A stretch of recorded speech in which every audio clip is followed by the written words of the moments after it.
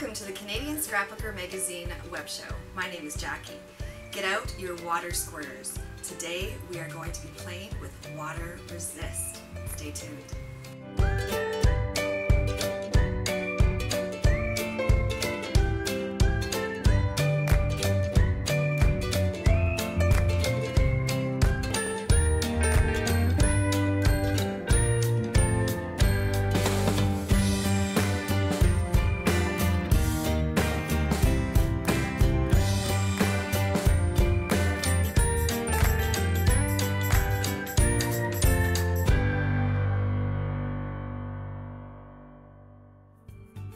We are going to be creating this really funky background that you see right here on the journaling tag.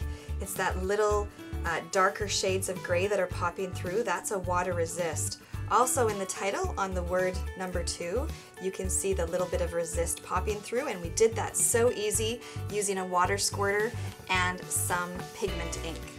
Let's get right started. Got your tag or any piece of scrap cardstock. We're working with 130-pound white Canadian Scrapbooker Superstock, and the reason is when you're working with water or any large amounts of ink, you want it so that it doesn't warp when it gets wet, and this stuff works perfectly. So basically this is how easy it is. Just take your squirter and you spray your tag just like that. Let it dry slightly.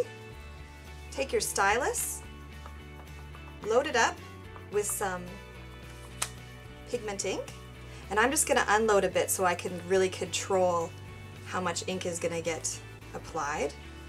Start it at the corner, and I'm going to slowly buff it on, and you can see the little water droplets popping through. Holy dolly, that's gorgeous. A little bit more, and I'm going to unload just to control the amount of ink.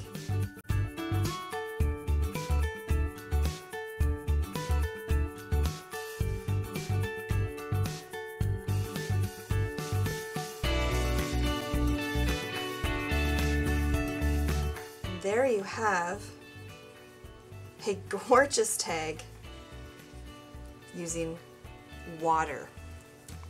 The background of this layout was created using a Stampin' Up! Resist piece of pattern paper. I took a white foam tip stylus and some clear snap fluid chalk ink and just inked over top, buffed over top the words so that the white words would pop through, they would resist and pop through. The background piece back behind here, the blue, was also used that resist technique.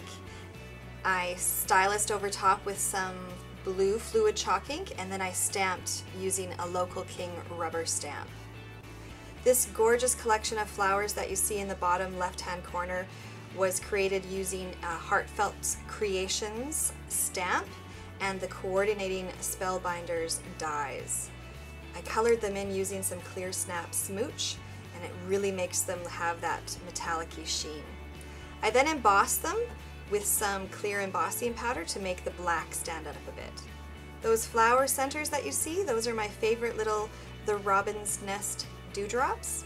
The ruffle that you're seeing on the top of the layout was created using some Be Creative tape, and again that resist, water resist technique that we showed you, and then I just ruffled it all together. The journaling box that you see at the bottom, again that water resist technique was used in the background, and then I stamped using an Impression Obsession journaling stamp, and I popped a few words up using Ranger Industries glossy accents. The letters for the word to are from Kaisercraft chipboard alphabet, and I just covered them with a piece of white Superstock that again I used the water resist technique. This entire layout, all the dimensional things that you see popping up, was put together using scrapbook adhesives by 3L foam squares. The lovely Christy Riopel actually taught me how to use this technique at CHA this past January. What Christy did was she put a little twist on it. She used a stencil, sprayed the water over top of a stencil, pulled the stencil off, and then applied the ink. You can check that out in our spring 2012 issue of Canadian Scrapbooker magazine, so be sure to pick up your copy today. Till next time, take care and happy scrapbooking!